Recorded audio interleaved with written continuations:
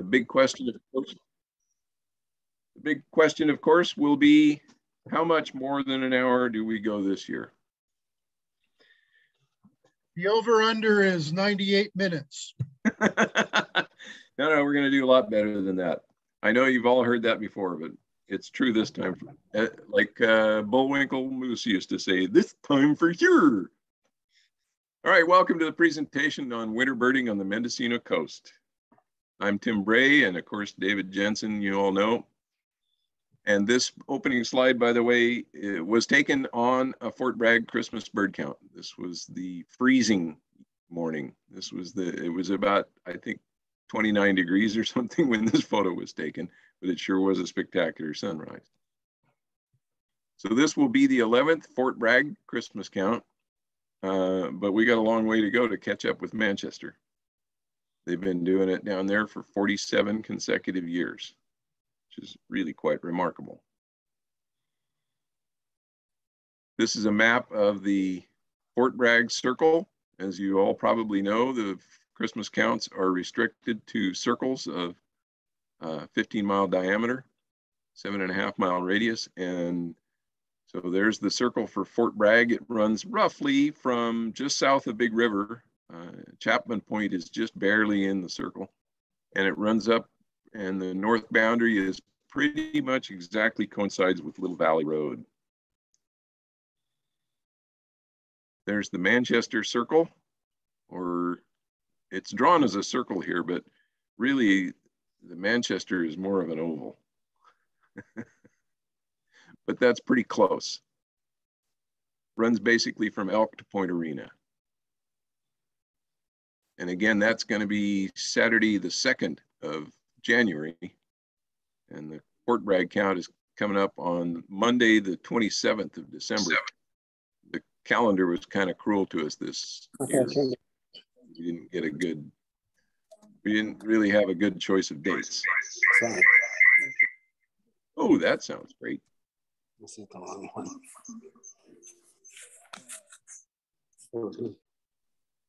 There we go. All right. So first quiz. Oh, before we get to the quizzes, I'm going to go ahead and just warn you all. I don't think we really got the word out in advance because David and I were still working on this presentation pretty late in the game, but we're doing it differently this year. It's going to be a quiz, a series of quizzes. Instead of us trying to teach you all how to identify every bird in the circle in the next hour and a half, we're going to see how much you already know, and then that'll help direct you to the tutorial videos that I will talk more about in a couple of slides. But I want to start off with a quiz right off the bat just to get you in the swing of things. And it's also both a quiz and a drinking game. So if you could line up your favorite drinks in front of you and take a drink every time you get a bird wrong, then we'll all have a lot of fun. So here's the first quiz. This is an actual unretouched screenshot from the 2019, from December 2019. So the quiz question is, which day was the 2019 Fort Bragg Christmas bird count on? The 29th. And for extra credit, which day was the Manchester Christmas count? And so this is kind of a pattern, although I think that was probably the most extreme example. We had basically 10 days of balmy weather with 1 day of rain on the Christmas count. But the Manchester count consistently gets better weather than the Fort Bragg count. So we will see. That's because we're further south. Oh, yeah, of course. Duh. So if it's if the weather is terrible, as it always is on the Fort Bragg count, then you have the choice of staying inside and birding through your windows. And last year we really made a big deal out of this, and I think we're going to do that again this year and really get as many people involved in feeder and yard watching as possible, because it's an easier way to participate. And you can just look out your window and follow there are some strict protocols for how you count birds in your yard or at a feeder. And to get those, get a hold of Johanna Jensen, and her email is up here on the screen. or go to our website, MendocinoCoastAudubon.org, and you can download the information, the instructions, and the checklist.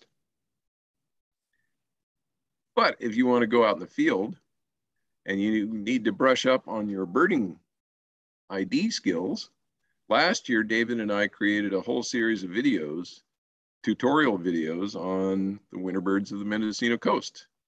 And that's why we're not going to try to go through all of them again tonight, is because we already did that and it's all on our YouTube channel. So we have a whole series of these winter birding tutorials. And if you just go to YouTube and search for Mendocino Audubon and then look for the birding tutorials playlist, you've got hours and hours of entertainment there, including last year's. Go ahead, David. If I could interrupt for just 1 second. For those of you who are sparrow specialists, I want to acknowledge the fact that I understand there's one mistake that I know of in the tutorial on the sparrows and finches. And in that tutorial, I say that in the winter, our summer sparrows go south and the northern sparrows come down to spend the winter. And since then, I've learned that is incorrect. We have a population, our local breeding population are the Nuttall's white-crowned sparrows. And they are a bit unique. They're the only group of white-crowns that don't migrate. They are here year-round. But it is true that in the winter, we get the Pugetensis subspecies coming down from British Columbia, Washington, and Oregon. So I was half right. The white crowns from north come down for the winter, but our resident Nuttals just stay here all the time. So I say that because it takes so long to make a correction to these videos that I probably never will. So there you go. Yeah, it's super hard to do, actually. All right. Those are actually, we tried to make those pretty useful. A lot of them are nice and short and digestible, and I think we've heard a lot of good feedback that they really help people. So we'll refer back to them throughout the presentation tonight. All right. Now let's go to the next slide, why am I not getting the next slide? What happened there? There we go. All righty. Quiz number 1. So we're going to arrange our quizzes by habitat because a big part of identifying birds is just knowing what to expect where you are. So it isn't really fair to ask a quiz about a bird without telling you where you are and what kind of habitat you're in. So this slide just shows the habitat we're going to start out with, which is the kind of edge habitat around the developed areas and at the edges of the forest. You got maybe an orchard in here, you got some brush patches, you got some open grassland. So it's multiple different kinds of habitat converging on these edges, and that's usually where all the bird action is. So we got a whole bunch of birds in this kind of habitat. We're only going to quiz you about a few of them. And we're going to start with a pretty easy one, especially since David was just talking about them. So the big question here is not so much which species of bird this is, but you also have to count them, because this is, in fact, the Christmas bird count. So everybody take a guess at how many birds are sitting on the fence here, and write your number down. I'll give you a little bit to ponder it, and then we'll just go ahead and give you the answer.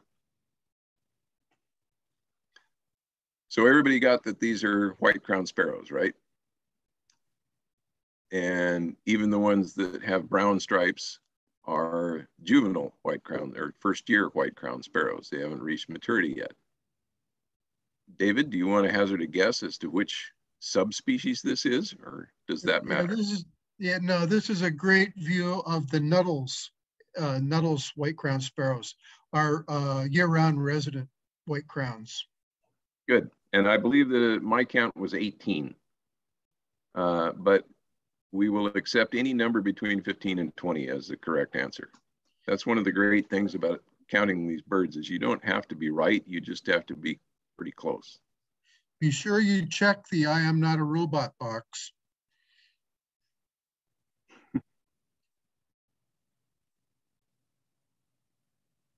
Okay, so here's the other really common sparrow on the coast. And the first thing you notice, of course, when you look at this is the clear chest, and it's kind of grayish. And then the next thing you might notice is that little gold wash on the forehead and the dull bill. It's not bright yellow like those birds before. So this, of course, is the golden crown sparrow. Now let's get harder. I actually had to do a little jiggery pokery with this slide, as you can kind of tell, to get these birds a little closer together. And we don't really have the perfect shot because these birds, these sparrows like to scatter themselves out when they're feeding like this. And so I kind of crammed them up a little closer.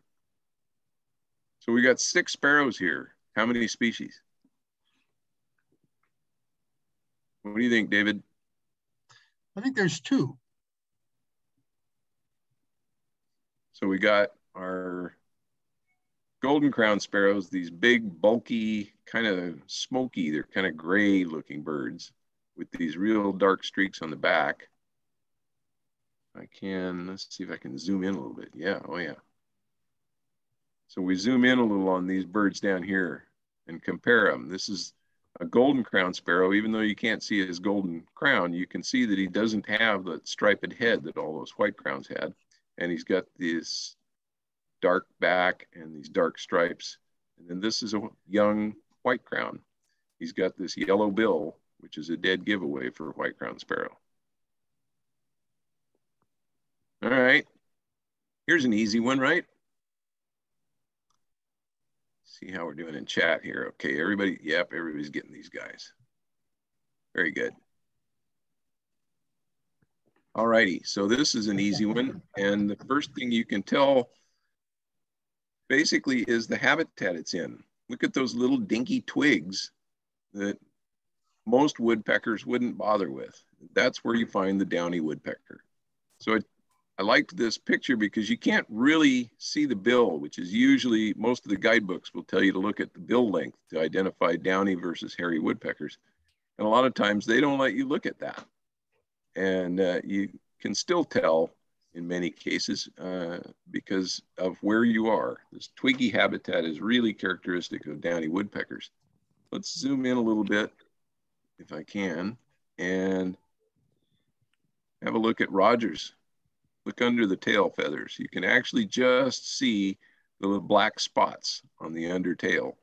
And in some views, that is the best clue you're going to have for a downy woodpecker because hairies have clear white undertail feathers. Okay.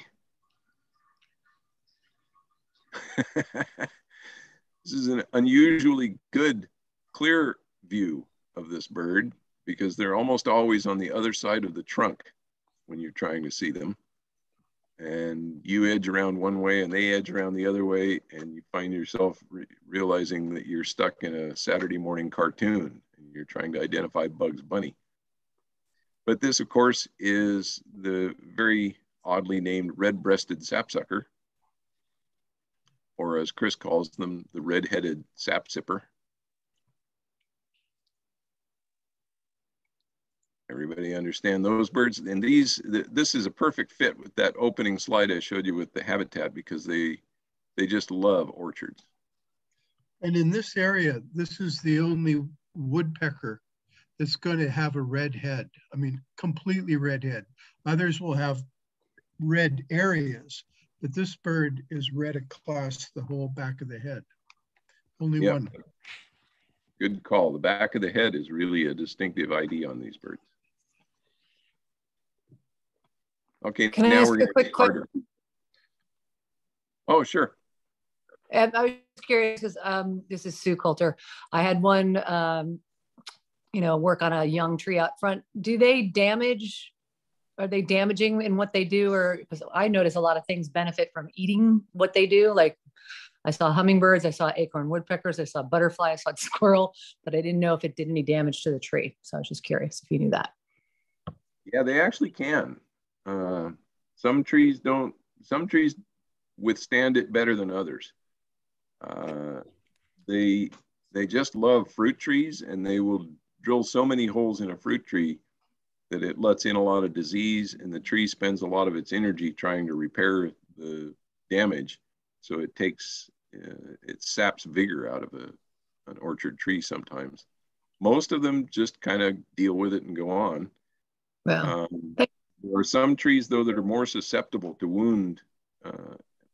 wound damage and infections. Like I noticed that the California ceanothus, which sapsuckers rarely work on, and it's a good thing because the ceanothus does not like having its bark damaged, and it frequently will kill the tree within about a year if a sapsucker starts working on it. But a lot of other trees, it doesn't seem to bother them very much. Those Banksias, for example, that they love so much in the cemetery, they're more holes than bark at this point, and doesn't seem to slow them down any. awesome. All right, how about this bird? This is a tricky little bird. This view of it is hard to tell what you're looking at here. Some of you have probably already figured it out. Let's see if we got a better view. White-throated sparrow. Yeah, how about that? That view gives the game away right there. So the white-throated sparrow has not only this brilliant white throat, but these two yellow headlights, very distinctive. Other than that, you could be forgiven for mistaking them for a white-crowned sparrow. They closely resemble them. These are much less common, but in recent years, we've had quite a few of them in Fort Bragg. David, do you get these down in Manchester? Yes, but less often than in Fort Bragg. Yeah. They're kind of a town bird. Fort Bragg. They're kind of a town bird in some ways, aren't they? Exactly. I think that's the difference. If I was going to look for them in the Manchester count, I'd look at Irish Beach, in the village of Irish Beach. And we found one once up in Elk, but they're less common there. They're beautiful birds, though. Okay, here's a a tricky view of a tricky little bird. This is actually a fairly common bird in the winter here, and commonly found in gardens and around the edges of orchards and open spaces, skulking around in the brush, and they frequently only show you this view. So what would you guess this bird is? I'll give you a moment to ponder it and take a look at the overall brown color, what you can see of its bill, and most especially that rusty tail. And if it hops around and gives you a look from the front, that's what it looks like from the front. So those of you who said this was a hermit thrush, you don't even have to drink. Or maybe we should have set this drinking game up the other way around, so you drink every time you go to a fight. Everybody got the hermit thrush? You know this bird? Of course you do. Again, go ahead. Bird biology, this is a bird that's here in the summer and the winter. In the summer, you can hear them sing just above the pygmy. But those birds that are in your yard this winter will actually migrate up to southern British Columbia, and southern Alaska to breed. And hermit thrushes from Central America will migrate up to our area to breed in the summer. So it's not a horizontal migration, it's a vertical migration.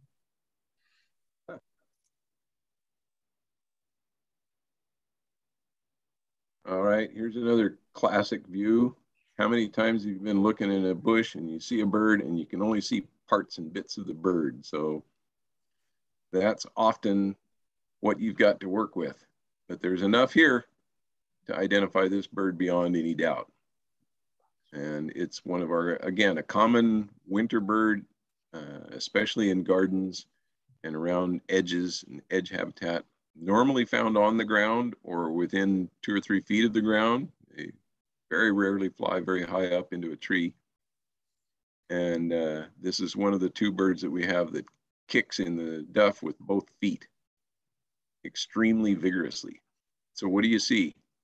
See a colored bill on an all dark brown bird with these big triangular marks on its chest and a big eye ring.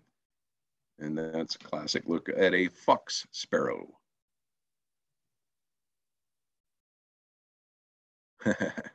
Okay, I'm going to give you a little bit more time on this slide because you got to stare at it for a while just to see the birds.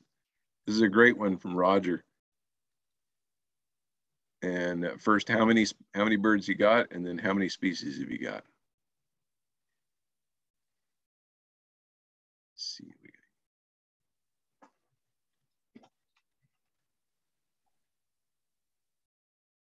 So there's 5 sparrows in this picture, and there are 5 species of sparrows.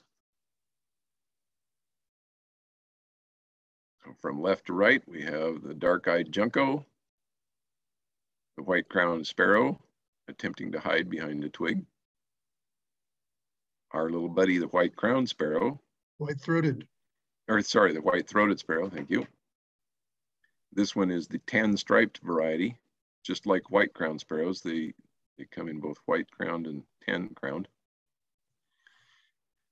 There's our buddy, the golden-crowned sparrow, which all you can really see is this plain gray face. Most of our other sparrows have got some kind of markings on their face, and these golden crowns just have a plain gray face. And then our buddy from the last slide over here on the right, the fox sparrow.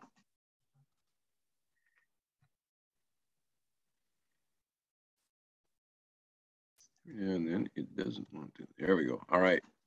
So, Tim, before we move on, let me just plug our videos again. For those of you who are going, I just don't think I'll ever get to know the sparrows, please go and visit the tutorial.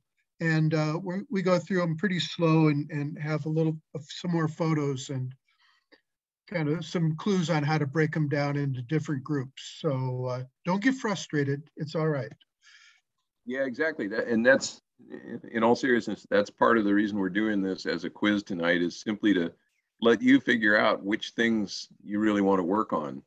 And then those videos, I think, will really help. And David made a very exhaustive video about the sparrows. It's what, 45 minutes long, I think? Yeah, so, it's a little long. But the great thing is you don't have to sit through it. You know, it's not like tonight. It's a video, and you can jump around and you can pick out which sparrow you really want to work on and kind of go at your own pace. So I hope you'll go use those videos to reinforce your skills. All right, here's a fun look at a bird that's very commonly found around the edges of open space here on the Mendocino coast, winter and summer. These are year-round residents. And this one's a little bit funny looking. One, because you can't see its head, and 2, because it's a juvenile. It's an immature bird with immature plumage, which can be kind of cryptic. But I'm sure you all know what this bird is. And now you do. Yeah, don't worry, he didn't lose his head. So this is the immature red-shouldered hawk. And they often have this funny, just got out of the shower kind of look to their head, you know, with their feathers sticking out. And this is a classic posture for them. They sit upright. They don't slouch as much as red tails, but they often seem to be staring right down between their toes, looking at prey right into the ground. But the main thing you look at here is the chest pattern. He's got an unmarked head, unlike the adults, which have some patterning on their head. But he's got this blotchy pattern on the chest, and then a slightly different pattern, blotchy pattern down on the belly. And that's unlike the red-tailed hawks that are much more common. And actually here in the Fort Bragg circle, red-shouldered and red-tails are about equally common. We probably have We maybe have more red shoulders than we do red tails. And it's the other way around down in Manchester for sure. All right, that concludes the first quiz. How are you feeling about the quiz so far? Everybody doing okay? Does anybody have questions? Thumbs up. Exciting. Love it. All right, good, good. Well, then we will just keep on at it. We'll keep moving around through the quiz here. And this quiz number 2 is going to test your earbirding skills. So this slide, when you first put it up, you probably thought it was just habitat, but there is in fact a bird in there. And you can see it right in the center. And you can tell though what the habitat is, this dense brush that these guys hide in. Most of you probably know this bird, but when you're this close, you might hear this kind of a vocalization. Let's see if it will play for me now. What do you mean you can't play media? You could before. Whoop. Huh. There we go.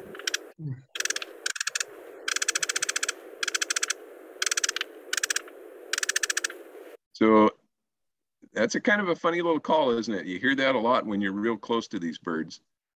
But the call that you hear more often from a distance is this one. Oh, it's, why are you being? Huh, that's very strange. Honest folks, we made this work in the practice. Yeah, and weirdly, it just worked. There it goes. How come it plays when I go up and not down?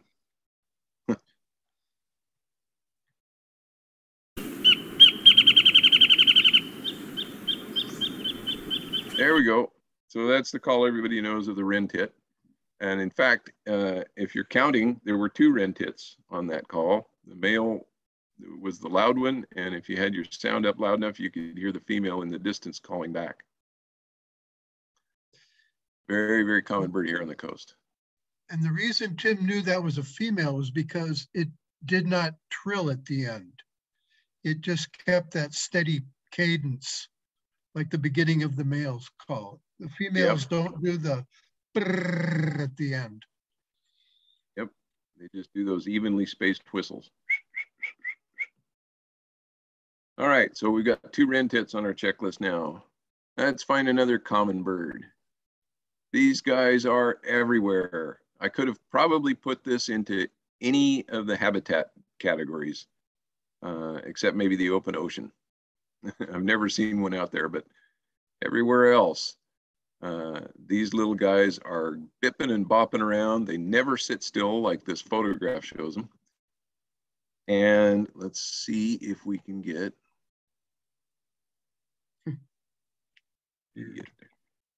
nope. So weird. Yeah, it is. And even weirder. Oh, something.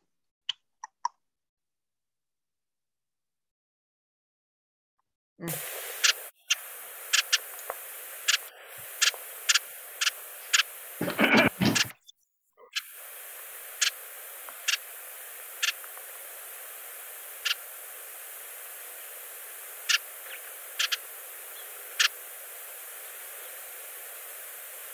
So there you go. There's that typewriter call.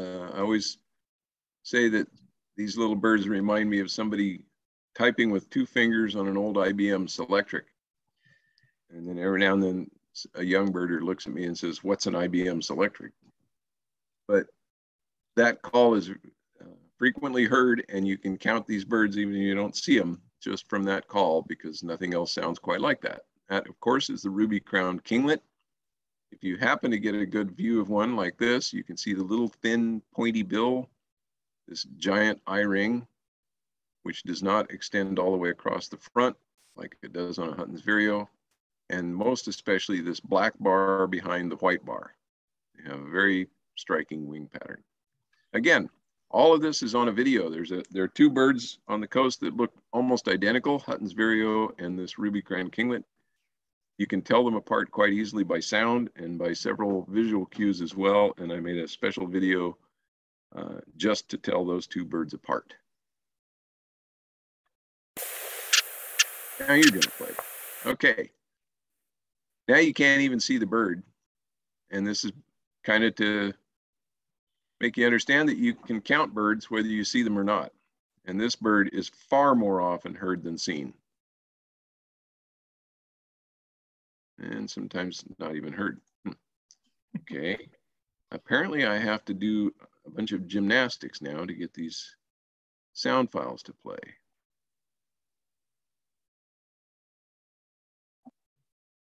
Yeah, something is really strange here. Okay, do you hear that? The infamous vireo sneer.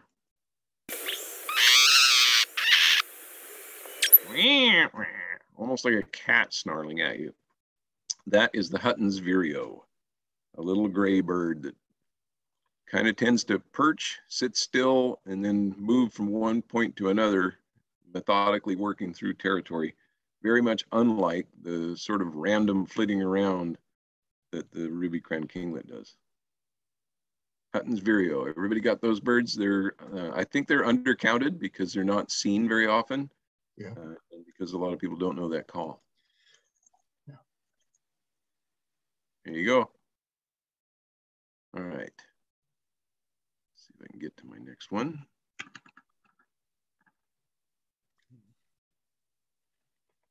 Okay. Probably not going to play again, are you? No, you're not. This is very strange. Now what are you doing?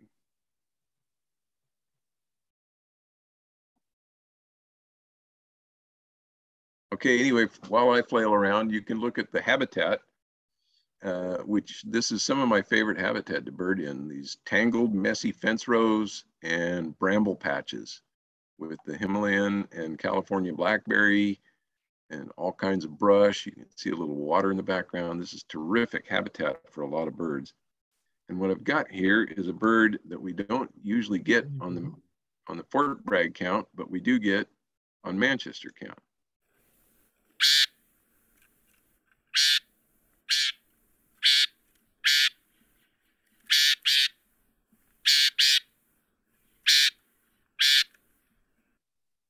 So that angry little call, scolding call, kind of a metallic sound. Sometimes they sound almost like an electronic device or something. And you very frequently can't even see the bird. It's down inside all this brush and tangled mess, busily messing about. But it'll make that call and alert you to its presence. And that is the call of the Buick's wren. Oh. If you get to see them, that tail and that bright eye line really give the game away for Buick's wrens. Now, again, in Fort Bragg Circle, they're quite rare, actually. In most years, we don't get any, and sometimes we'll just get one or two. If I could interject here, it's an interesting thing about these wrens, and the genus is Troglodytes, troglodyte, caveman. There's another wren that we do get in the Fort Bragg count that, again, you have a hard time seeing, and that's the Pacific wren, used to be the winter wren.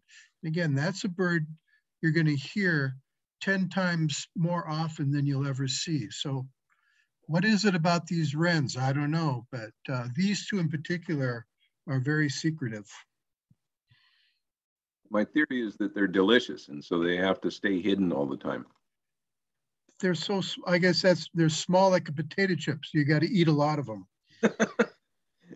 Yeah, I would think sharp-shinned hawks probably just really love those guys.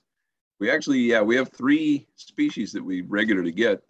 The Buick's here is the rarest in Fort Bragg. And then Pacific wrens, which you find in cold, damp places. If you're looking at a giant wad of sword ferns, you're probably hearing a Pacific wren. And then in the marshes and wetlands, we get marsh wrens. And again, far more often heard than seen. You'll stand in a marsh and you can hear 5 or 6 of them hollering away at each other, and then good luck trying to find one. All right, everybody got the Buick's Wren? Go find me one. I'd really like to get this bird on the Fort Bragg count, but we often don't. Find those bramble patches. That is the two places that I think I've seen them the most on the coast are in blackberry patches, and most of all in thickets of old roses.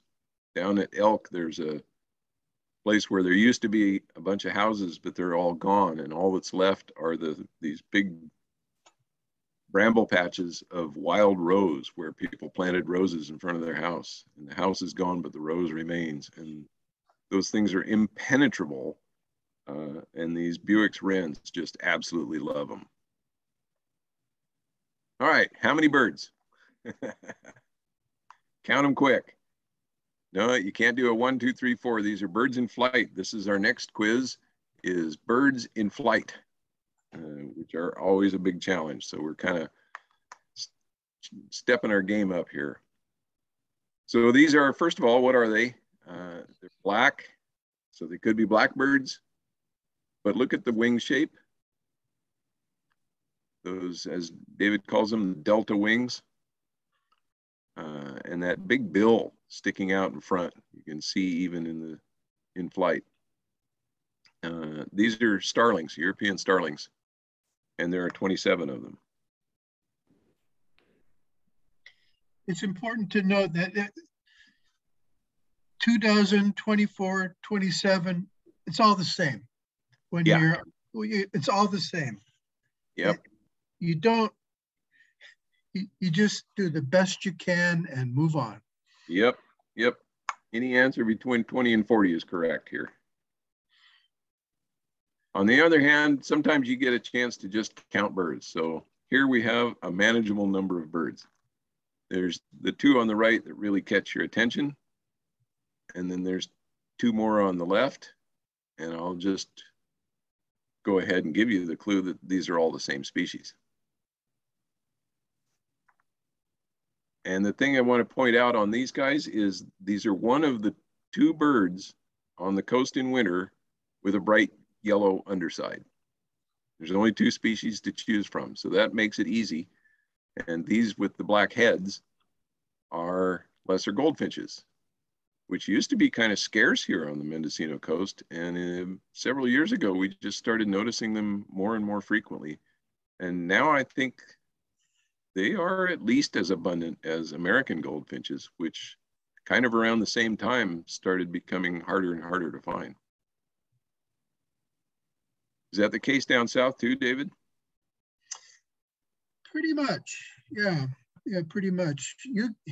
As you move further inland, you get a lot more of these lessers. Now you get a lot more Americans too, but when I was living in Ukiah, lessers were quite common over there for me. Yeah. I think of them as an inland bird, and they've really moved into the coast though. Yeah. Frequently found wherever you find thistles. If you can see it, if you're on the edge of a field and there's some old dead bull thistles with the heads blown apart, these guys and the other goldfinch just love those things. So what you look for on lessers, the males, like I said, the males stay bright yellow all year round, and very much unlike the American goldfinch. And the females are a little more, it's harder to tell female Americans from female lesser goldfinches. So if you don't see males, you got a tougher job. We have a good chance to see these on the road around the Sutter Buttes when we go to the Central Valley. Oh yeah. They like it a little bit drier than the other birds. Okay, here's the other one. So you can see right away, look at the chest on these birds. These are not all females. These are a mixture of males and females. And in the wintertime, they lose that brilliant yellow color. But they get kind of brownish, and they have these really bold, buffy wing bars. Much more prominent, I think, than on lesser goldfinches. These are American goldfinches. Or greater goldfinches, as Chris calls them, because if you got lessers, you must have graders, right?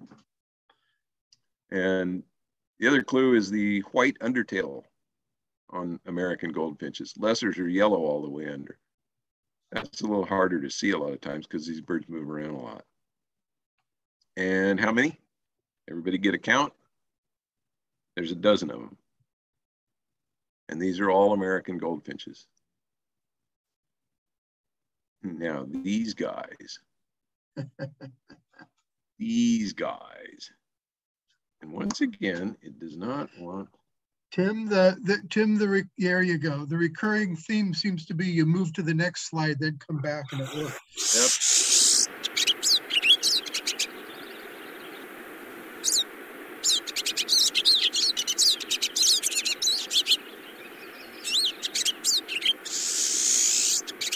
That little upslurred sneer at the end really gives these guys away. And everybody identify these birds. They have come back. These are pine siskins, David's favorite bird. For the record, I've taken down, in the last newsletter, I wrote about feeders in the backyard. And thistle feeders for the lesser goldfinch and the American goldfinch. I've taken down my thistle feeders because these guys have returned. The siskins have returned. The reason I took the feeders down, the thistle feeders, these guys get sick so easily and they fly into windows so regularly that I don't want them around my house. I don't want to deal with picking up dead or dying pine siskins. They can go feed themselves silly on catkins. And when the catkins are gone, they can move on to Sonoma County. But I've taken down my thistle feeders for the winter. Yeah, they can range very widely. They're an eruptive species. And last year was a major eruption year for pine siskins, as we'll see in the next couple of slides. Right. But they will move hundreds and sometimes thousands of miles in the wintertime traveling around to find food. So don't worry about, you don't have to feed them. They are fully capable of moving around the country and finding food. And you can get them in large numbers. So here's a backyard shot, and this isn't the whole flock. But you can get enormous numbers. So everybody take a guess. There's no way you're going to sit there and count these birds either on the slide or especially in the field because they're just moving around all the time. So you have to be able to just look at a big wad of birds and come up with a guess. And I'm going to make a bet. I'll bet you a drink that you undercount. Your guess is too low. And then the second thing is when you're going through looking at a flock of birds and trying to count them, that forces you to look closely and you realize, wait a minute, some of these are not like the others. So there's actually two species of birds in this slide. So I'll give you a little bit of time to stare at it and see what I'm talking about before I go on and show you how I counted them and we'll come up with a number. Hi. Diane, can you mute your... Oh, sorry. Yeah, no worries. All right, let's go to the next slide and I'll show you how I counted them. So I just put this on my program and painted a little circle on each one of the pine siskins. And my count was 80. So what was your count? When I looked at the slide and guessed, I was guessing about 40. So I was about half. Oh, somebody guessed. Yeah, we had some good guesses in there. 80. Yeah. Holy moly. Yeah, that's your first reaction. 80. Sign her up. Yeah. I'll vote her on my territory. Yeah, good counters. Excellent. And then the other species that I've circled here are the 6 American goldfinches that are sneaking in there with siskins. Tricky to identify, but again, if you go back to that slide we had, you see these big buffy wing bars showing up, and they're just kind of a drab olive green color, unlike those brilliant yellow male American lesser goldfinches. So There's your 80 Siskins and 6 Americans. And like I say, you can get really huge numbers of these things. Here's a photograph that was taken on the Manchester count last year. Remember I mentioned that we had a real eruption year with pine siskins. So Ryan Kiefer snapped this photo and then gave it to his dad, who counted them up. So take a guess. Obviously you can't count these, but take a guess at how many birds are in this flock.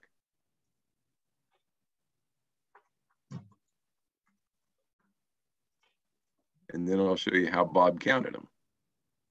So here's, Bob printed the photo out and then sat down and drew lines around groups of 100 at a time. And using that method, you can see his total there, 1,946 pine siskins.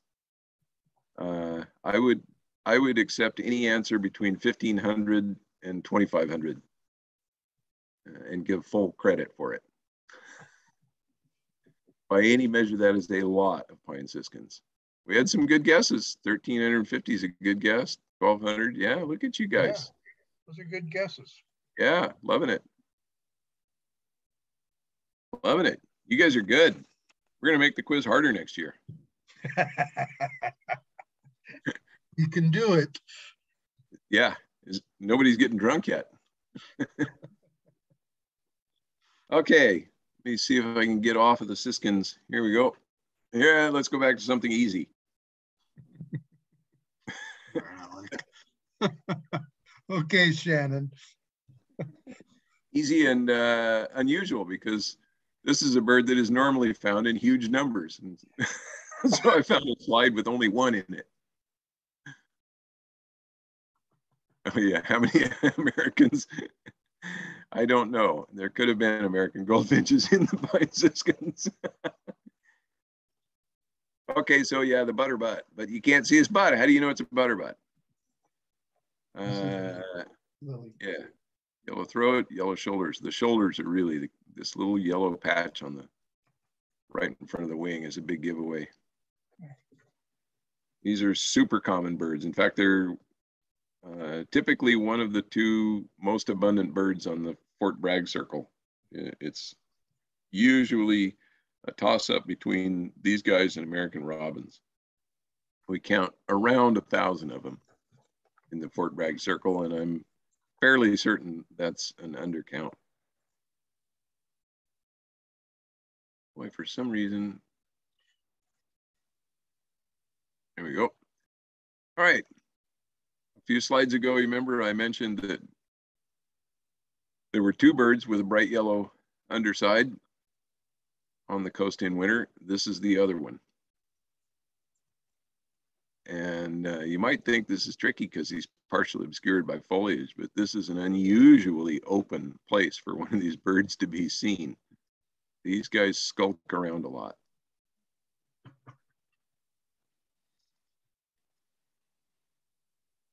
Okay, you guys are all still on the last one.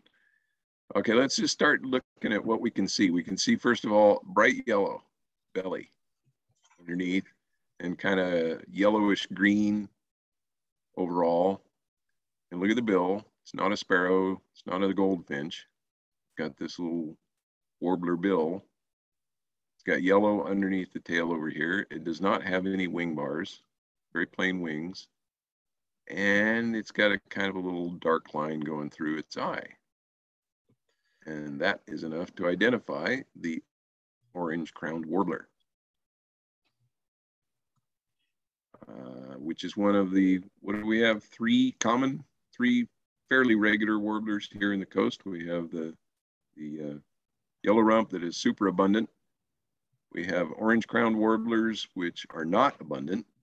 And we have Townsend's warblers, which are somewhere in between.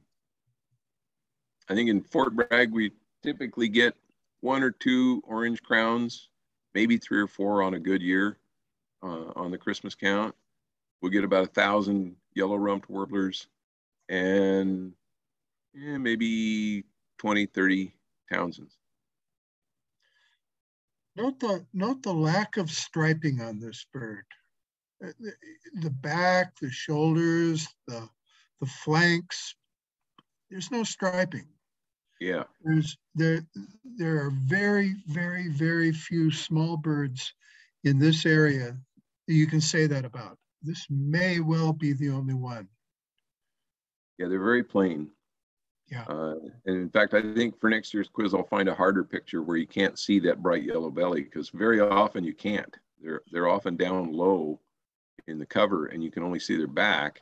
And then all you see is this olive greenish bird, or what I call the LGYJ, the little greenish yellow jobs. Okay, everybody got orange crown warblers? If you don't, once again, go to the YouTube, review all that on the videos. Oh, I wish I had video for this bird. That's what I'm gonna try to do next year. I'm gonna get a video of this guy doing the wing display, and I'm gonna set it to music. I think maybe, a hip hop dance tune or something. So there's a great garden bird. This is actually taken in my garden. And another town bird. These guys are frequently found in Mendocino, in Fort Bragg. And I think we got more of them here than we do down in Manchester because they tend to like towns. Everybody know this bird? They are just kind of a drab gray until they open those wings and show those brilliant white wing patches. Yep. And you can see those white wing patches when they fly too. That's a real helpful guide when they're in flight. Yeah, these are like willet. Willet is a shorebird that is the same way. They're just a drab gray bird, and then they open their wings and you just have to blink because all of a sudden they're just flashing these brilliant white wing panels at you. But they do that in flight and it's really distinctive. Northern mockingbird, great bird.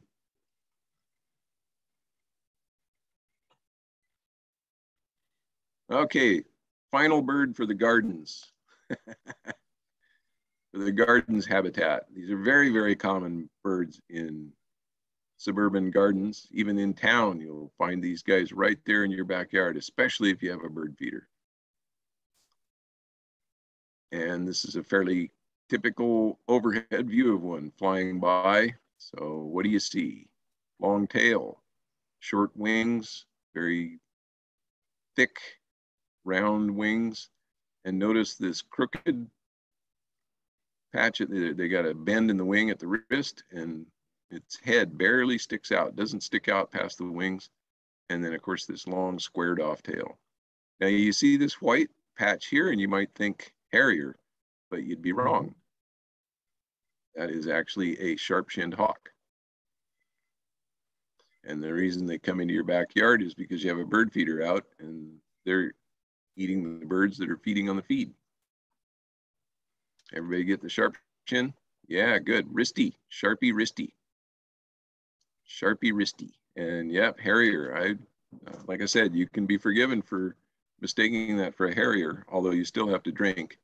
So whoever that was that said harrier, you got to drink. And the coop, nope, it's not a coop because coopers make a cross. And again, we used to go on and on about these guys in this presentation, and then we made a video about it. So go check out the video on YouTube and it will sort you out about Coopers and Sharpies.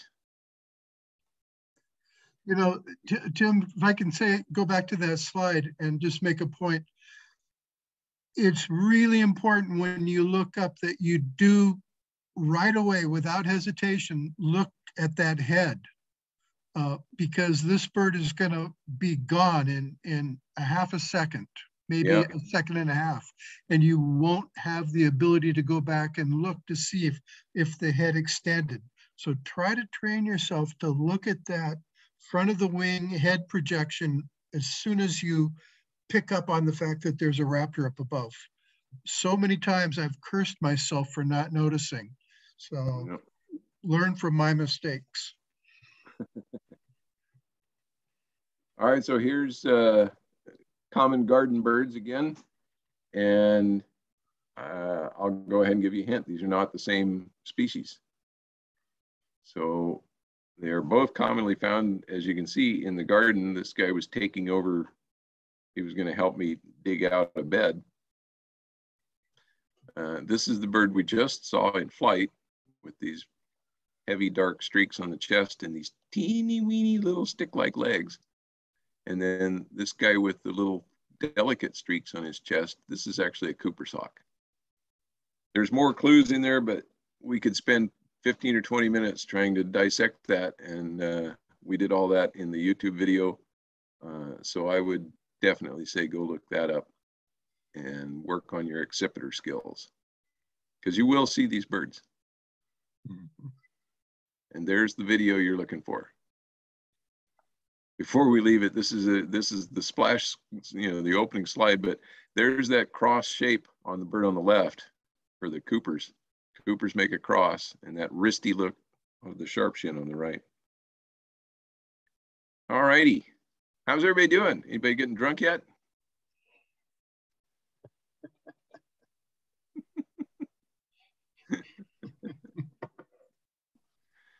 Okay, well, we're getting. Whoop, whoop. Usually they fall asleep from us droning on. I think tonight they're going to pass out. I guess the end effect is about the same. Yeah. All right, well, stick with us. We're doing fine here. How are we doing for time? Oh yeah, we got to move right along. Imagine you are now looking at the forest at dawn. So it is still cold. It's just becoming light. Light's hitting the treetops, but it hasn't hit the forest floor yet. And you hear this eerie sound. Now, let us see if we can hear the sound. Yeah, once again, I got to do this weird thing.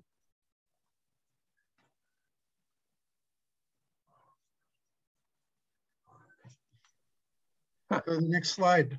Yeah, I'm trying to. There we go. Come on. My controls are being very strange. Actually, this is very odd. All right, here's the sound. Oh, now it's, come on.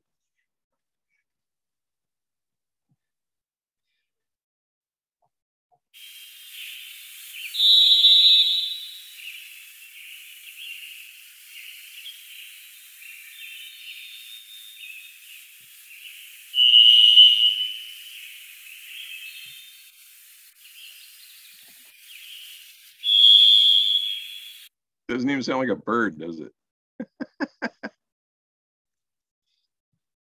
Okay, everybody want to guess at that bird? Yeah, yep. Love it, you're doing good. Yeah, yeah. It sounds like a ref's whistle. Yeah, that's varied thrush. A beautiful bird when you get a chance to see it. They tend to hide a lot, but they call a lot right at dawn. Sometimes in the middle of the day, but most often right at dawn. And you'll hear it coming up out of the shadows. Now, let's see if it will play the other call that I have that you will hear. Notice that we have in the background some pine trees. And a general rule of thumb is on the coast, if you have a bunch of pine trees around, you probably hear these birds.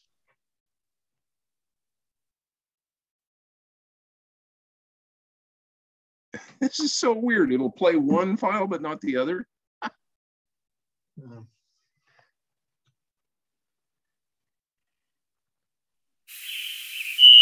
we already heard you. We want to hear you. Yes.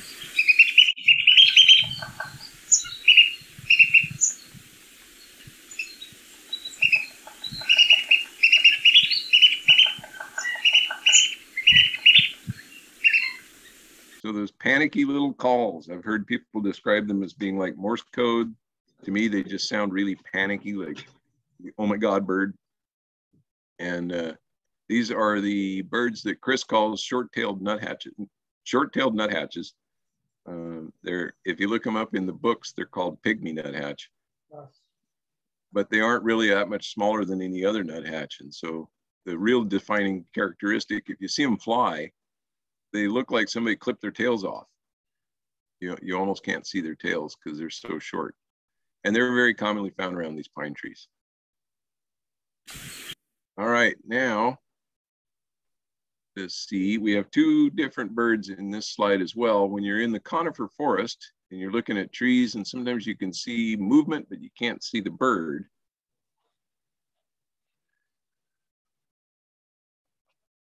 Let's see, where are you being this way?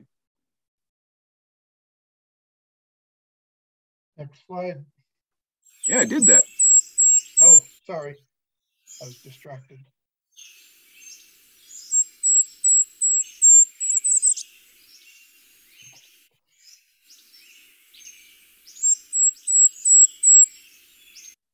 So some of you maybe can't even hear these birds because they're so high pitched. They are really high pitched calls and kind of reedy. And they're way high up in the canopy. So you just see these little bitty birds fluttering up underneath the branches. And those are, did we get guesses? Brown creeper's a good guess, but not quite. What we got here is golden crowned kinglet. Now, when you hear golden crowned kinglets or see them, listen very carefully and look farther down the tree. The kinglets are way up in the canopy, but down lower on the same tree sometimes, or in the same part of the woods, will be this other bird that I also can't seem to play. There we go. Hear that?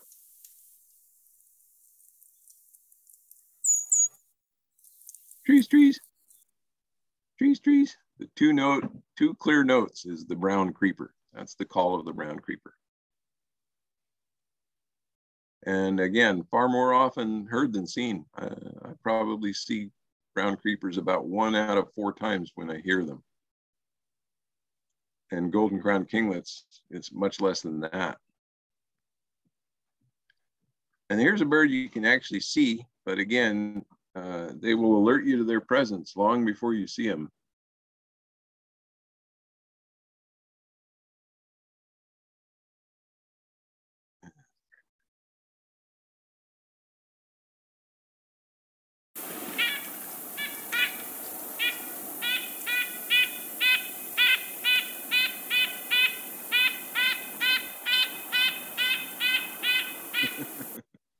This is another eruptive bird. I don't know if we're going to get these birds this year or not. I haven't been hearing them lately, but some years we get lots of them. These are the red-breasted nuthatch. And classic look at them, upside down, working in Douglas fir cones. Okay. I think we are mercifully past the audio part of the quiz. Back to the binos. Yeah. So now we're going to be in open country. We've gone from the conifer forest and we're in open country, grassland, and maybe out on the bluffs. And here's a great flight shot of a bird that is always difficult to photograph. And we have these regularly here. And as everybody identified this bird, these bright white outer tail feathers in flight really give them away. It's a medium-sized bird with big chunky delta wings like a starling. And in fact, they often are found associating with starlings. Yeah, that's the meadow. Very, very long piercing bill too. It is western meadowlark. And they can be a hard bird to find up here. You got a lot more fields down in Manchester, so you get a lot more of them. But there's only a few places up here where we find them in the grassland.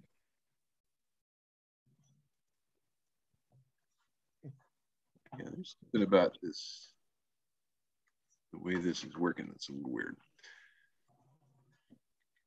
So here's another open country bird. David, this one's much more in your territory than mine. Yeah, this is a very common bird down around the Manchester area in the cattle fields. Although that said, last year, I haven't seen it yet this year, there was one that spent quite a bit of time right behind, in Fort Bragg, right behind the fire station at the edge of the mill site. So they can be found in the Fort Bragg area. Yeah, exactly. We'll be looking for them on the mill site. And surprisingly, they show up on the bluffs sometimes. Yeah. Yeah. Virgin Creek. Of course, everything goes to Virgin Creek, I think. Yep. Maybe it's just because we have good birders that go there and find all these birds. But anywhere where there's open country, you might find one of these guys. A pretty little Say's Phoebe. They've got that flycatcher shape, but that salmon pink underbelly. Really pretty little birds.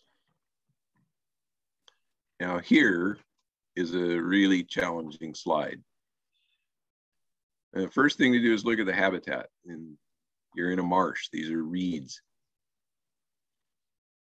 And unfortunately, you can't hear this bird because that would kind of give it away. Or if its mate was singing, that's the clue I'll give you. This is a female bird. But this is, if you wind up having to take a drink after this one, don't feel bad, because this is a bird that stumps people a lot.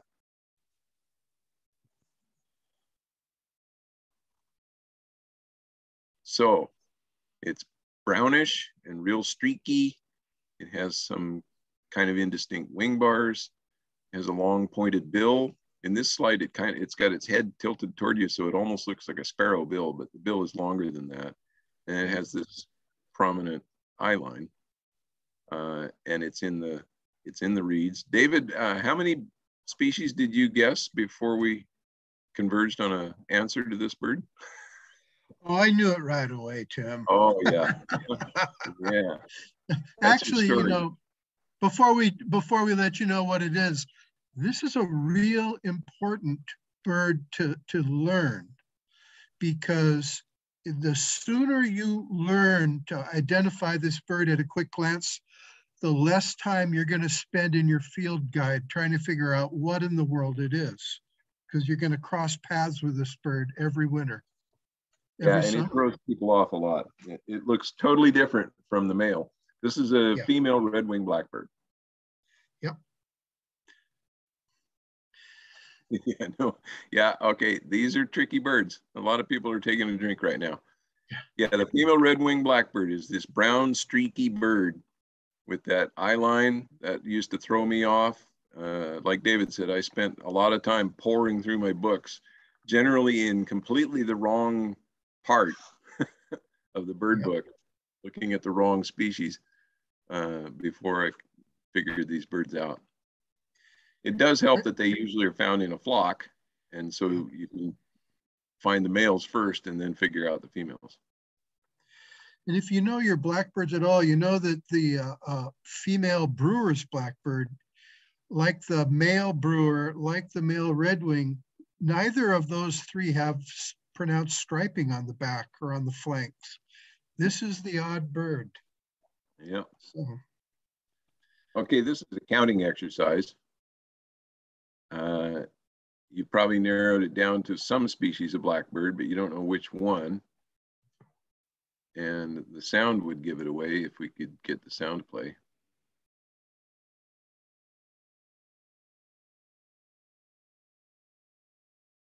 Okay. Now we play. No, you still won't play.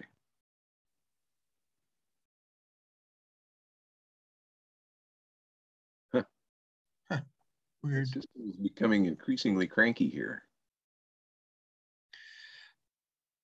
I think you're going to have to sue Zoom, Tim. Started Drink more beer. Ah, yeah, I'm going to have to take a drink.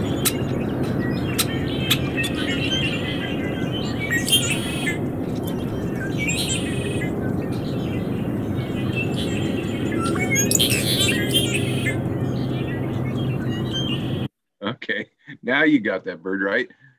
These are the red-winged blackbirds, the same species as the last slide. But the real question here was how many of them are there? That's the challenge. Okay, we have guesses here of, seriously? Yeah. 160, 250, 130, 170, 200, 160, 90. Those are pretty good guesses. They are. They're good Yeah, you're guesses. all in you're in the ballpark. I counted them by tens and I got 156. So I think pretty much everybody gets a passing grade on that one. 90 might be a little low. You're gonna have to start getting more confident. Whoever gets 90 has to take a half a drink. Hang in there, Barb. Hang in there, girl. Well, the advantage of drinking when you get it wrong is that, you know, your counts will start to go up. And generally, you have an excuse. Yeah, we usually undercount. So, okay, more of these exciting slides of parking lot birds. The key question here is how many species and what are they? Because these are definitely not all the same species. And I will just freely admit that there is still some doubt in my mind and that of the guy who gave me the slide. This is a slide from Roger. And we still aren't really quite sure which species these two are. We know what this guy is on the upper right, and his compadre down here, the big heavy-bodied spangled birds with big, long, pointy bills. Those are the European starlings. And we know what this guy is. Do you know what that guy is? This is a pretty rare bird here on the coast. There are usually a very small number of them that find their way over here in the winter, but this is primarily a Central Valley bird. And even there, their numbers are declining alarmingly. This is the tricolored blackbird with that white bar on his wing that shows when the wing is closed. When he spreads his wings open, he's got red in there too, but that white border shows up. And then the two birds to the left of that male tricolored are female, either redwing or tricolored blackbirds. They're very, very difficult to tell those two apart. So we kind of threw you a curveball there. I'd like to warn people who are unfamiliar with blackbirds that it's very important when you identify a tricolored blackbird that you see that bar is white. You'll see a lot of red-winged blackbirds that have yellowish and orangish bars above the red. Those are not tricolored, even though there's a red and a second color. The only real tricolor is one that has that white stripe, and it has to be white. It can't be creamy yellow. So, you know, edit yourself. If you think you see a trike, make sure it's white. Yeah, and like I said, they're rare. So if you report a tricolored blackbird, we will probably ask you questions about it because it is easy to be fooled by winter plumage redwings that have that kind of creamy or buff colored patch. We get more trikes on this. We get more trikes on the South Coast than we do Fort Bragg. Yeah, you have those immense flocks of redwings that bring them in. Yeah. All right. Okay. Now we are still in the open country. And in fact, this slide is taken in David's circle. This is the Manchester Circle. David, why don't you talk about these guys? This is... Well, there are actually three birds in this slide. We're going to focus on the two up front. Those two gray birds up front, the light colored birds up front. There's a pair of them. That's your first clue, is that there are two of them side by side. What are the possibilities, the common possibilities? Glaucous-winged gull? No, they're not gulls, okay? We'll take that off the table right away. Erica's onto something. She says they're white-tailed kites, so does Barb, and you are correct. I want to point out, how would you know those are not two male harriers? Those would be the other light gray birds hanging out on a fence post sometimes that you could confuse. First of all, I've never seen two male harriers sitting side by side. But No, they don't do that. more importantly, I'm looking at the head, and the head is white. And a male Northern Harrier won't have a white head. It'll have more of a dark gray head, dark to light gray head. So this is a pair of kites, black shoulder, white-tailed, black-tailed, white shoulder, however you want to name them. They're our resident kites. And this is typical when they're resting. They're going to probably sit on a fence post like that. What's this guy out here in the distance? The bird in the back, we've zoomed up on it, and I've got to think, even though it gets pixelated pretty quick, I've got to think that's a red tail.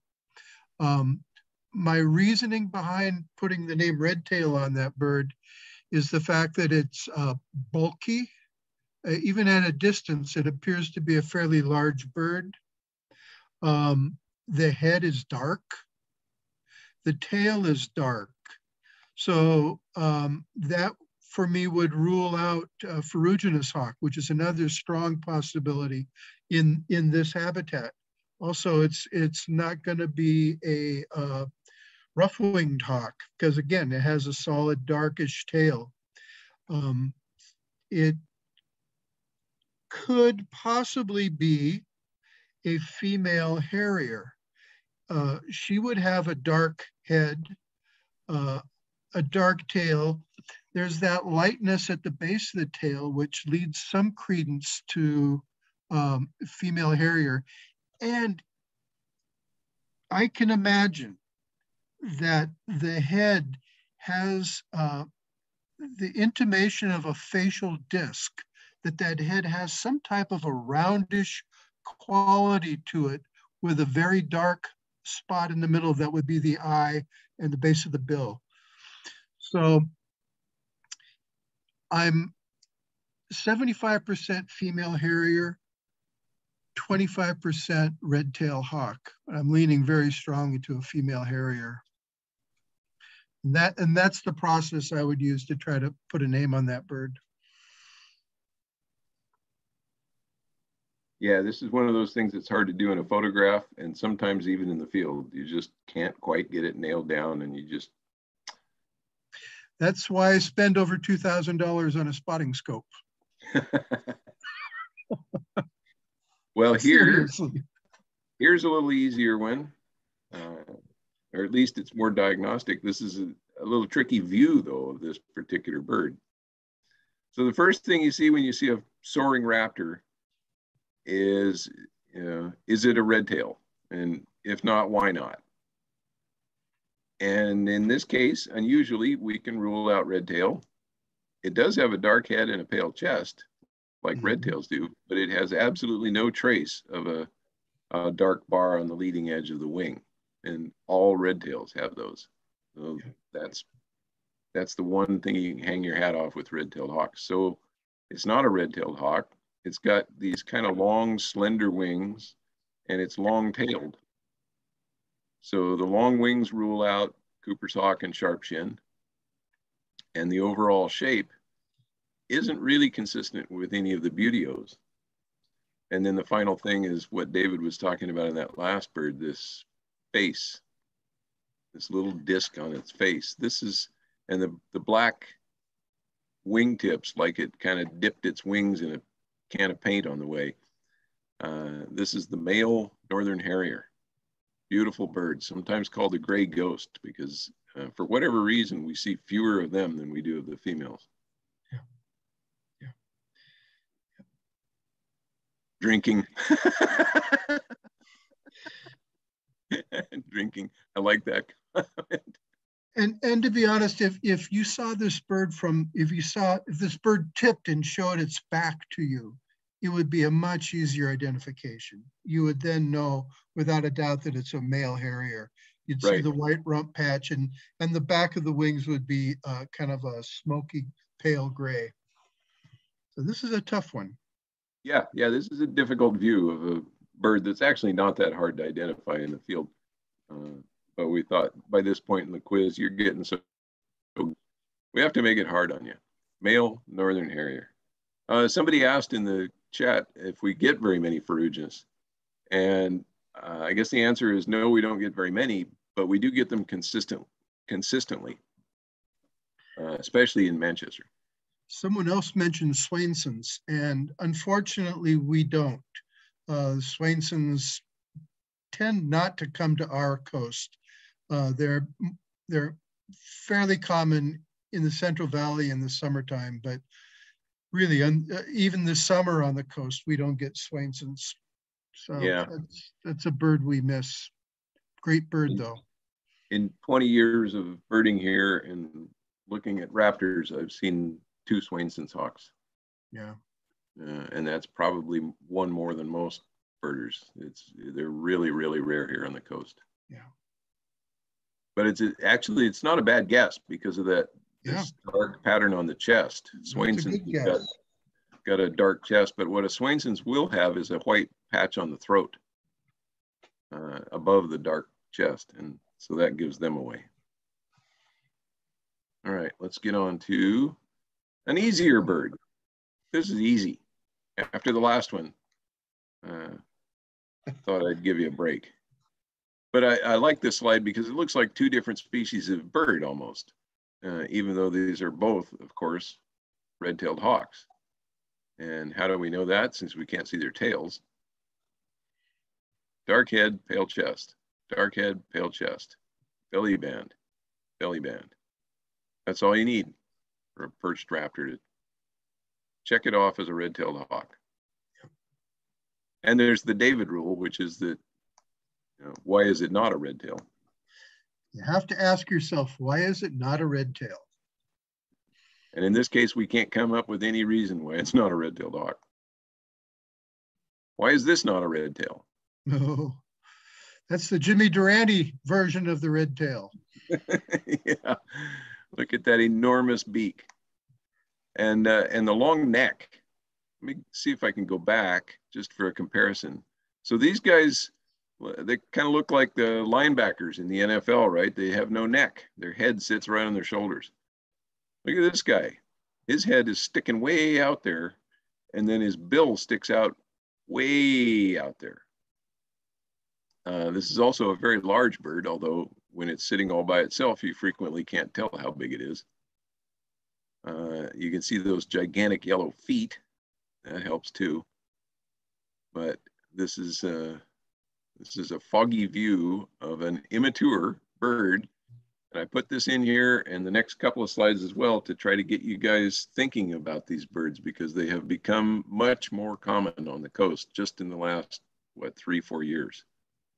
Went from being very rare to being almost daily birds. This is an immature bald eagle. Everybody get that? Yeah, bald eagle. So why is it not a golden eagle?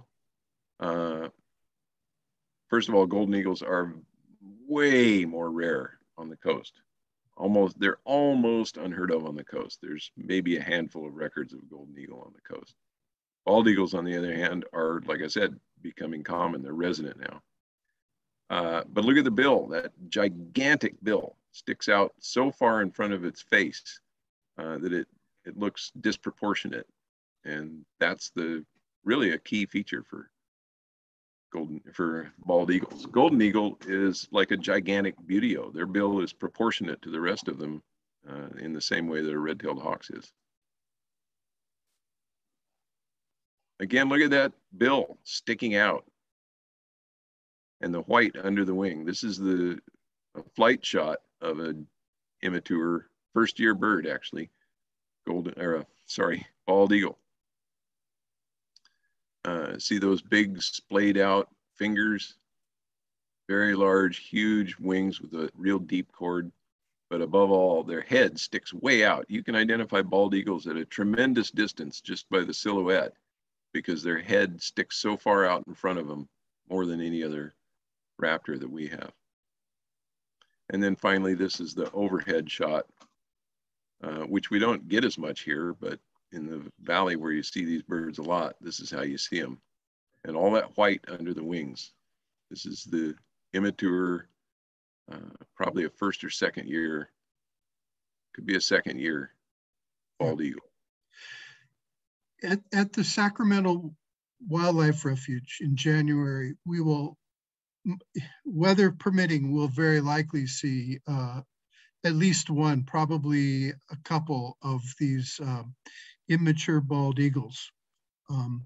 If you're interested in the difference between the bald, immature bald and immature golden, go to your field guides and notice the underwing distribution of the white. In a immature golden eagle, that white is going to be very sequestered in specific areas, whereas in the immature goldens, bald eagles, excuse me, young bald eagles, that white is kind of spread almost randomly across the underside of the wing. So, and I think this is probably a second year because we're starting to see some white in the tail there as well. Yeah. Although I'll be honest, we don't see them very often. We're seeing them more on the coast. Yeah, we mostly have adults though, and the adults, you know, they're unmistakable. Anybody can identify an adult bald eagle. So it's harder to find for them to feed on the coast, and young birds have a tough time surviving because their feeding habits aren't very well developed yet. So they're going to be sticking around where the food is the easiest, i.e. where there's more ducks.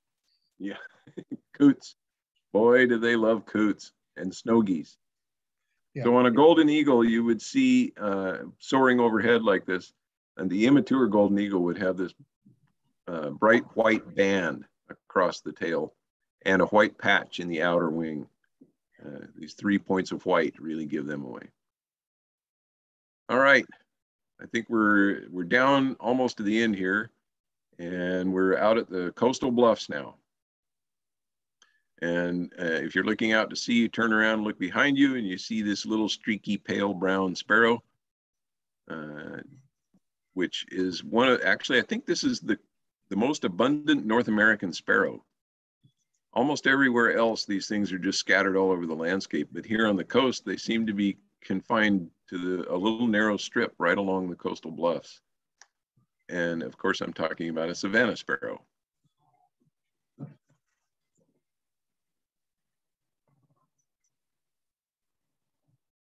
With, zoom in a little bit there. Yeah, you can see that a little bit of yellow in front of the eye, pink bill, and that pale sandy color overall.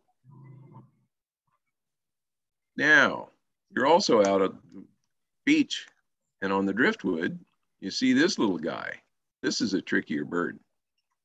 I'll let you ponder that. Let me see, what did people, yep, everybody got the savanna sparrow.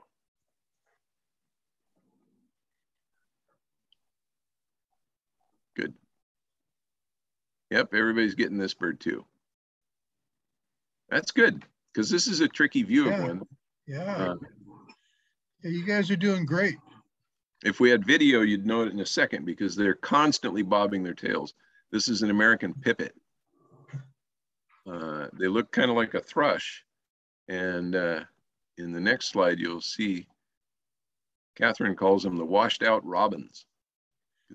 They look like they've been bleached out. They're very thrush-like in the shape, but they bob those tails constantly when they move, and they have the streaky chest.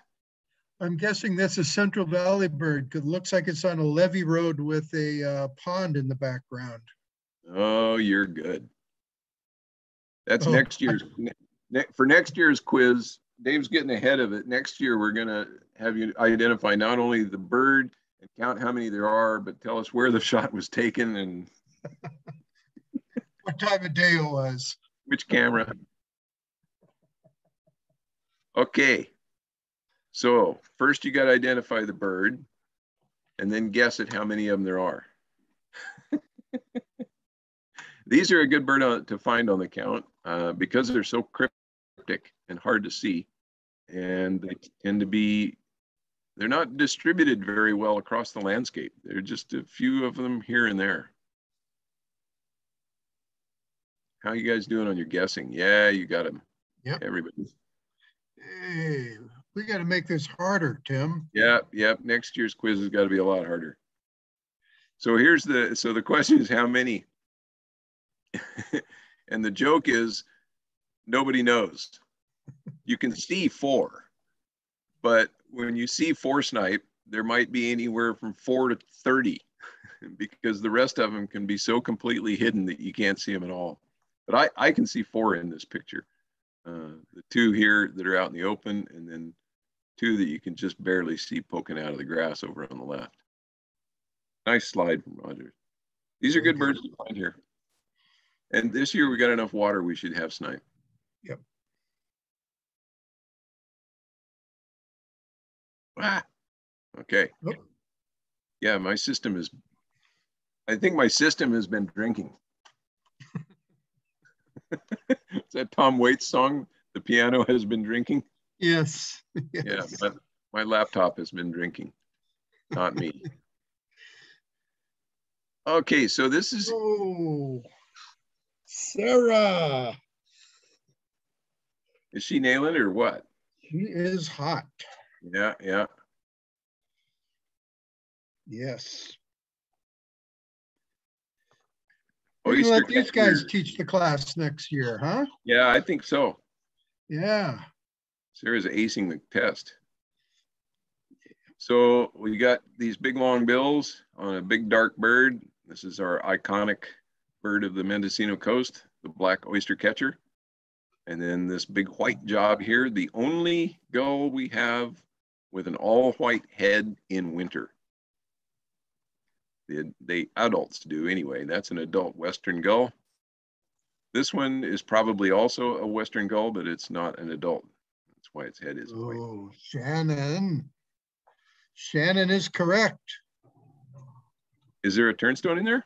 Yes, there is. In that gap between starting from the right, there's a gap between bird 5 and 6. And darned if he didn't spot that turnstone right there. Let's see. Yep, right there. This guy? Oh, move over a little bit more. Now come straight up, Tim. Come up with your pointer over to the right. There. Oh, tucked in here. Wow. Yes. Good eye. Wow. That's a tough bird to see. That's good spotting, Shannon. Jiminy. Shannon and Sarah are going to do this quiz next year. Yeah. All right, so everybody got. Let's see. I forgot to get a count. How many birds would you estimate are in this flock if you didn't just sit and count them on the slide? Y'all are hardcore bird nerds. No kidding. Hello. All right, nobody's guessing numbers. And it's a Christmas bird count, so you gotta count and you gotta guess because they're probably gonna move before you can count them one by one. And I'll accept any number between 20 and 30. Yep. Since I have a photograph, I could count them, and I counted 24. So, but then I missed the black turnstone, so I could be wrong. Okay, we probably next year will do a lot more gulls and shorebirds because you guys are just nailing all the Tweety birds this year. So we didn't do, this is the only gull slide. I had to say that real quick before a bunch of people logged off.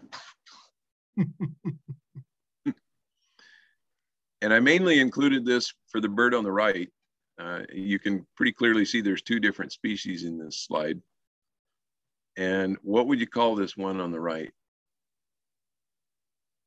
Hey, not only, oh, somebody, yep. Tess is still stuck in the Previously Mew. Yeah. There is no Mew gull anymore. They went extinct. Just like the gray jay. And I wanted to make that point here because if you go looking for Mew gull on your eBird checklist, you will not find it and it will drive you crazy. They renamed these, and this is now called short-billed gull, which is actually a pretty good name for this gull because that does draw attention to its prominent feature, which is its little bitty bill. It's Gonna have to buy another field guide. Yep. Short-billed gull. And then the other three are California gulls. Yeah. Californias. They have the yellow legs, pale gray back, dirty head, and that cool looking bill. Californias and short bills. Okay. You know, I almost didn't put this slide in here because I thought it's going to be way too hard, but you guys are so good. Let's see how good you are here. I'll leave this up and let you work on it for a while.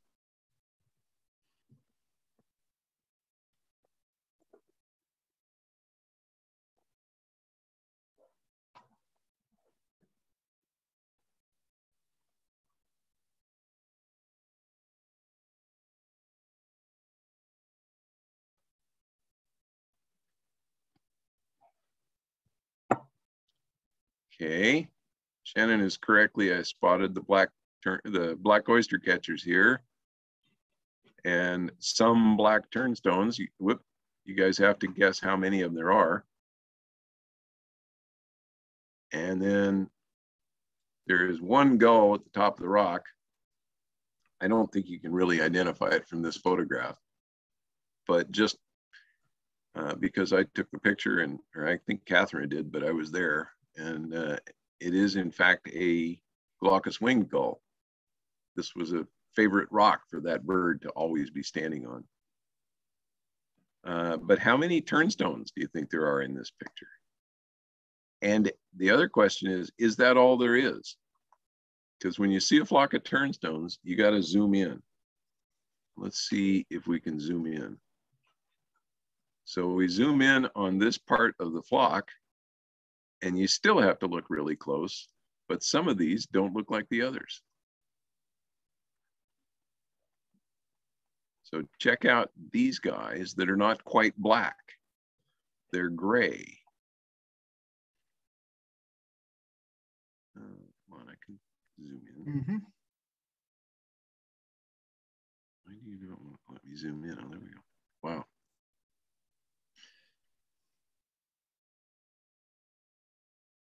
So I zoomed in so you can see, if you can just barely make out, they have yellow legs and feet. Yep. They are not yellow legs because they're not tall and slender. They're short and squat, and they're a little bit bigger than the black turnstones. These are surf birds, and there's 5 of them tucked right in there, and it would be super easy to miss those birds when you're guessing at the numbers of the flock of black turnstones. Which I should probably let you know that in this slide, I counted 27 black turnstones. There's a little group over here on the left. There's the bigger group down here on the lower right. And then there's a few more right over in here in the upper center as well, a total of 27. And that was the good old days when we had large flocks of black turnstones. In the last few years, for some reason, I just don't see big flocks of them anymore. Okay, everybody got the turnstones and wait, what? Will you show them again? Yeah, okay, I'll show them again. Shannon was questioning whether rock sandpiper, they don't have yellow feet and yellow legs. No. And they have longer bills and probably a few other things. So black turnstones, these guys that are just black above and white below. And then surf birds, slightly larger with bright yellow legs. When you see them out in the field, their legs are really bright yellow, really pretty. All right, let's move on.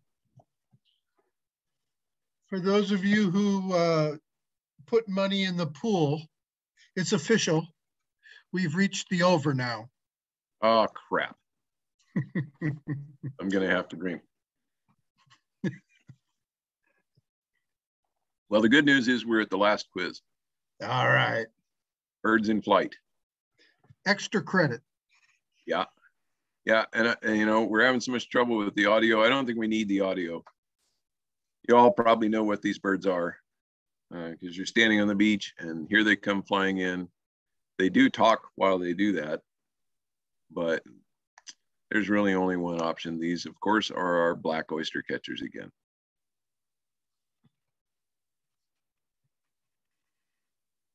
Man, system seems to be trying to freeze up on me. Okay, here we go. This is a tricky slide because the birds are so far away, but they often are.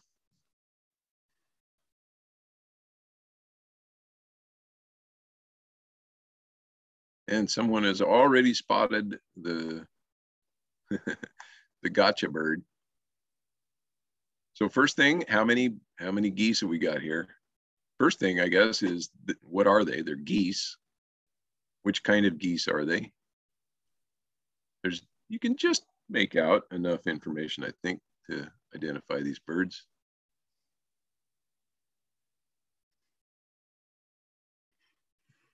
In a little bit. There you go. Yeah. So these are definitely Canadas, but this little guy, and if you're counting them, you'll run yourself all the way out to the end and notice there's another little guy. So there's two that are like miniature Canadas. Let's see if we can get a little closer look. Here's the center of that flock. And there we go.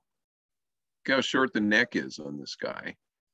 Not only is he half the size or less of these big Canada geese, but he's got a little short neck. That's a cackling goose. So it was 20, let's see, how many? Forgot to write down my number there. I think it was 20 Canadas and 2 cacklers, I think.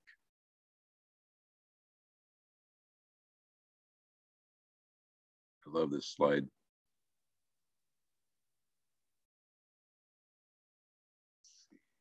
Yeah, I can do that.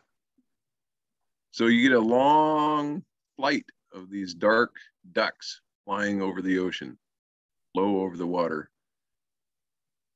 And so the first thing you can identify these drakes with their the white patch on the back of their head and their bright yellow comedy bills. These are surf scoters. But what's going on with this bird? And this bird? That bird. These are 2 really good birds for this count because these are white-winged scoters. The surf scoters are quite common. We have lots and lots of them. So the trick is to count them.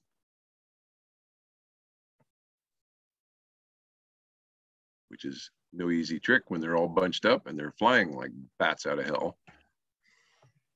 Because they really rocket right along. But there's, you know, between 20 and 30 birds in this flock. And 2 white-winged scoters, very hard birds to find on this count. And the way this is usually how you find them. You see a flock of surf scoters and you start going through the flock and look for one with white wing patches. 35, okay, close enough. All right, you with me? Point out one more subtlety between this slide and the previous slide. Where are these birds aerodynamically? They're down near the water. Where were those geese? They were up in the sky. So oftentimes, even at a distance, you can get a real strong clue about what you're looking at, even if it's a far distant bird, simply by where it is in the air column. These will be down low. Brant geese will be down low. Canada geese, cackling geese, white-fronted geese are going to be halfway to the moon. Right. So They'll pay be attention so to where they are on the horizon. The white-fronted here would be so high up on a sunny day that you can't even see them. Just hear them. All right. What are you doing? There we go. Speaking of flying high up and being able to identify birds by where they are, David did a nice video on the YouTube channel all about cormorants. We have 3 species of cormorants, and you can narrow the field down quite a bit just by where you see them flying. When you see them flying high up, they're going to be these guys, because the other 2 species both tend to fly very low over the water. These are the crookneck cormorant. What's their actual name?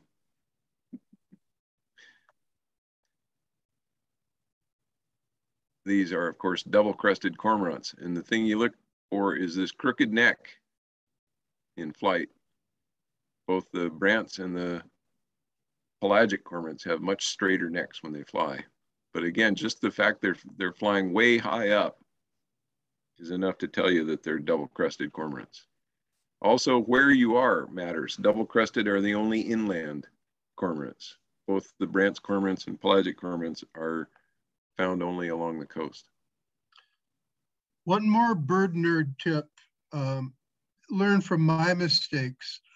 I once was headed home in Fort Bragg. I got about to Coast Higher, and I saw this V flock of birds way up in the sky. I flipped a Huey and chased that flock all the way down to Jug Handle before I finally got ahead of them, got out with my binoculars. I looked up in the sky to see what kind of geese they were. They were double-crested cormorants. They weren't geese at all. And I learned on that day, you can tell with a high-flying V of long-necked birds, look at the cadence of the wing beat. A Canada goose or some other goose will beat with those massive wings. They beat much slower, whereas these brant cormorants that look superficially like a goose, dark bird, long neck, they can fly in a V, they have a very rapid cadence to their wing beat. So sometimes, even if you can't see the bird, you can pick up on other clues by the way they fly. So learn from my mistake. It wasn't a mistake, but it wasn't what I hoped for either. Well, since this is our last slide, I'll add a little Shaggy Dog story as well. The benefits of looking carefully. We were on a bird walk at the gardens once and looked up, and there went a V flock of medium-sized dark birds with their necks sticking way out in front. And we all looked up and said, oh, look, there's a flock of double-crested cormorants.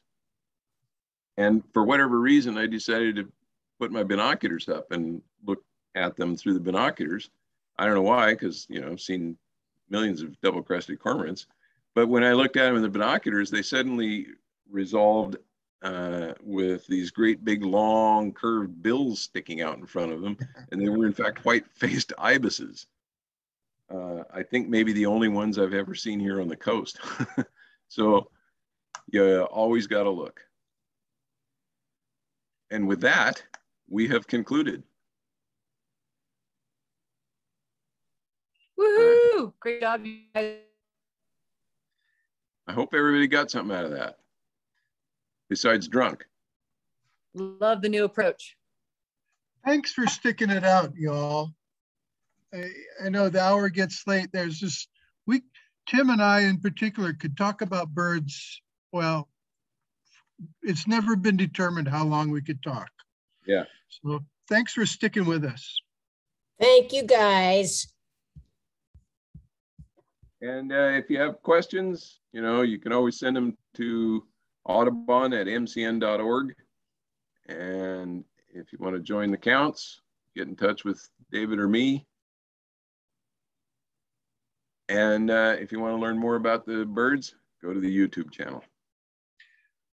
One last thought. When I was a beginning birder, one of the ways that I learned the quickest was by going out on Christmas bird counts with people who really knew their birds, because we'd be out there all day and we'd see a lot. So don't be intimidated because you feel like you're not good enough. That's how you get good, is by logging hours in the field. So come join us. All right, everybody, if you don't have any questions, if you have a question, pop it up on the chat. And if not, we will see you out there in the field.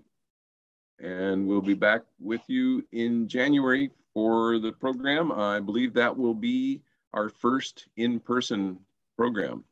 If all goes well, we will be back in the Casper Community Center for the January program. Looking forward to that. Thanks, everybody, and have a great evening.